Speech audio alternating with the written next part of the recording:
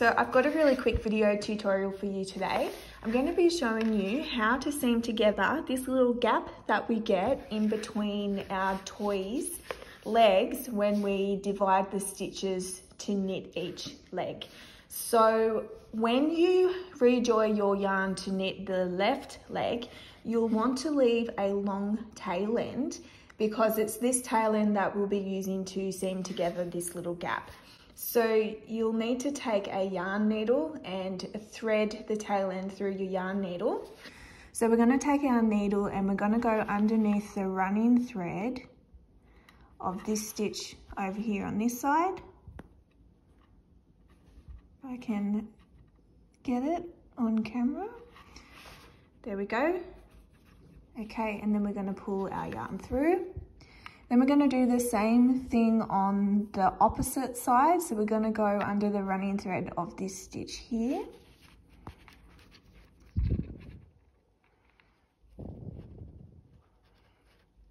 There we go. And we're going to pull our yarn through, keeping a nice even tension. Now we're going to, instead of going underneath the running thread, because the stitches are going a different way now, we're going to go underneath both legs of this stitch here on this side. Then we're going to go underneath both legs of this stitch here on this side, like so. Pull the yarn through, keeping an even tension. Okay, and now we want to do the same as before. We're going to go underneath the running thread of this stitch on this side. And then we're going to go underneath the running thread of this stitch on the opposite side. There we go. And then we just pull our yarn through. So that's the join there, as you can see. It's not necessarily invisible or anything, but it secures it nicely. Okay, so now we're just securing the tail end,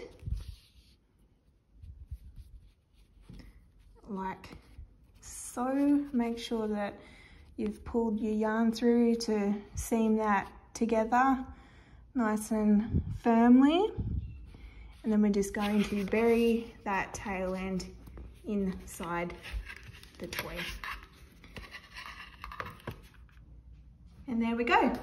That is how we seam together the little gap in between your toy's legs.